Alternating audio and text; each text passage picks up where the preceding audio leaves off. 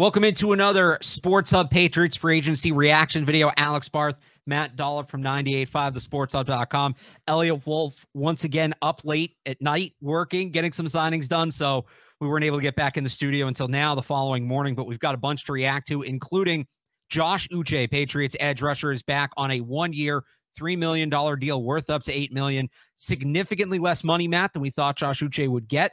Turns out it was significantly less money than he was offered, had multiple other offers on the table, including a 2-year deal worth up to $15 million, but he wanted to stay in New England, and that's what happens. Yeah, big surprise. I mean, I didn't know that Josh Uche wanted to stay here that bad. I don't think anybody knew, really, so that's a surprise. It might have been a surprise from the Patriots end of things.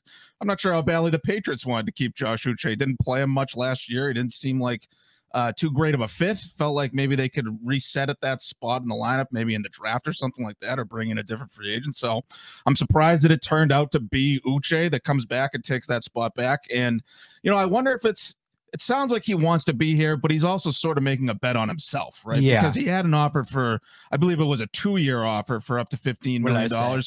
I don't know what you said. Oh, okay. I don't know if you even said anything about it. I'm not calling you out. When hosts don't listen. No, but I believe it was 2 years, $15 million was one of the reported offers he had. So maybe he's saying, like, look, if I can return to my 2022 numbers when he had 11.5 sacks, I believe, if he can return to those numbers, he could probably get out close to that much money in 1 year. You know, so maybe he's making a bet on himself to see if he can restore his production and see if he can get a better deal elsewhere next year. I think that's part of what he's doing. And look, he's spoken highly of Gerard Mayo, and I think there probably is an element of he wouldn't come back. He wouldn't do the prove it year here if he didn't believe in the coaching staff and believe he could produce here. He believes in the coaching staff. He believes in the system.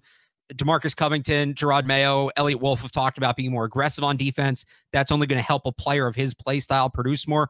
And yeah, I think he looks at it, and he had the 11.5 sacks 2 years ago.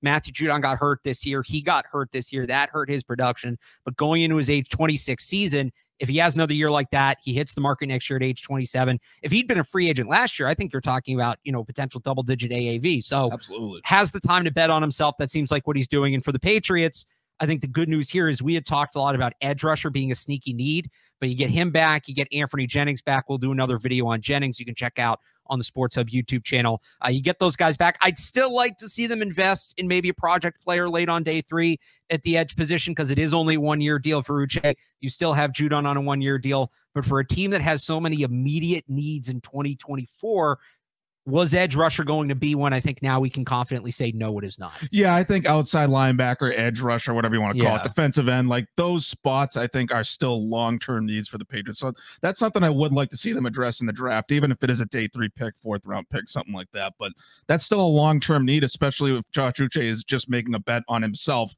to get more money next year from another team that probably wouldn't be the Patriots. For more on the Josh Uche signing, check out the description down below. We'll put the link to our coverage there, and of course, complete Patriots free agent coverage on 98.5, thesportshub.com, and tune in on 98.5. For Matt Dolloff, I'm Alex Barth. Thanks for watching. Thanks for listening. We'll talk to you on the next one.